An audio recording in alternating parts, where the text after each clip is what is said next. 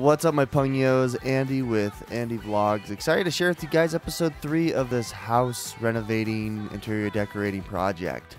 Today we're actually going to be talking about the outside and landscaping. Now this might be a callback to last year when I made a short Instagram story and put up a vlog. This is going to reflect a lot of that hyperlapse, but it's more going to show you an update of what it looks like. So if you're too bored of that stuff, then just go to like the 5th or 6th story where I've shown you the update, and then I'll show you the process like I normally do. I'm going to go back downstairs and then we're going to go outside and I'll show you my property around back and outside. So headed outside, you can see that we've got a very small backyard. This is a townhome, as you can see. Our property goes from that fence line to the back of that larger fence to about the tree and then comes in. So it's not very much.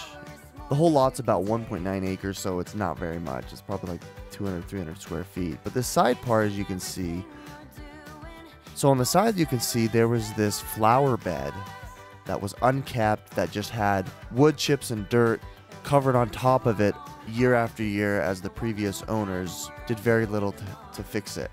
So this episode is all about me landscaping and putting grass here. Okay, so let's go check out. This is a year later. It's the springtime. It is a year later. This is current time.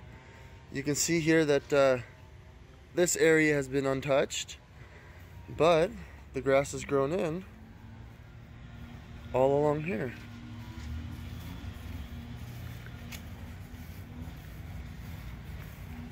Not too shabby, if I say so myself. You can see some areas that have divots still.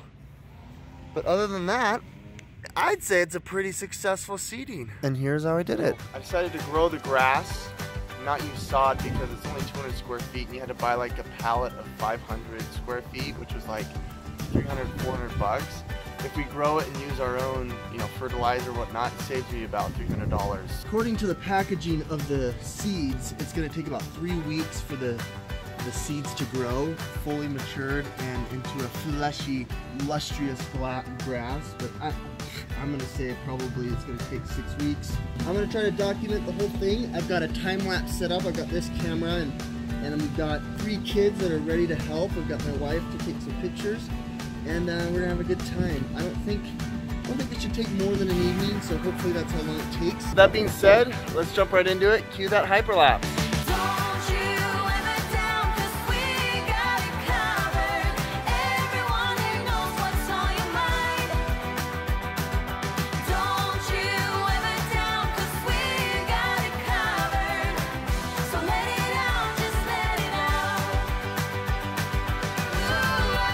Up all of the mats.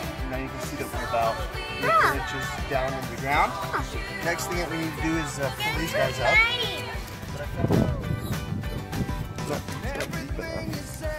There we go. Yep. Look at that. Can you roll it, Mama? Yeah, girl power.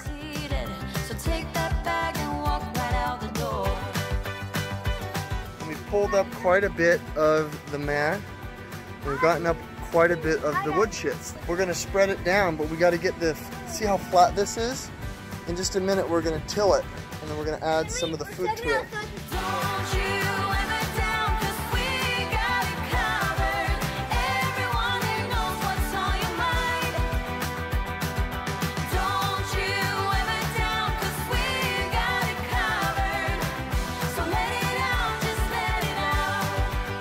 Update, we are about halfway through.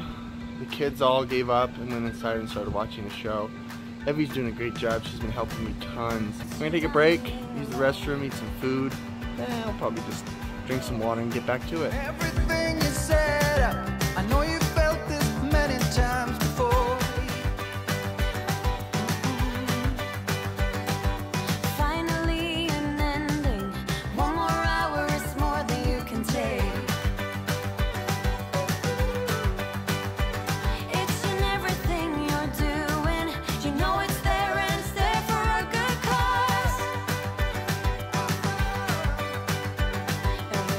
Next day, final product.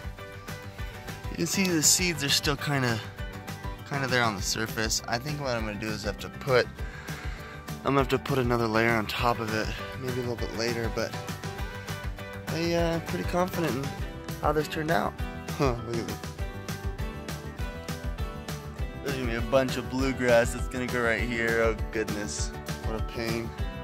That being said, like if you like, subscribe if you want to see more. Andy with Andy Vlogs signing out. Woo!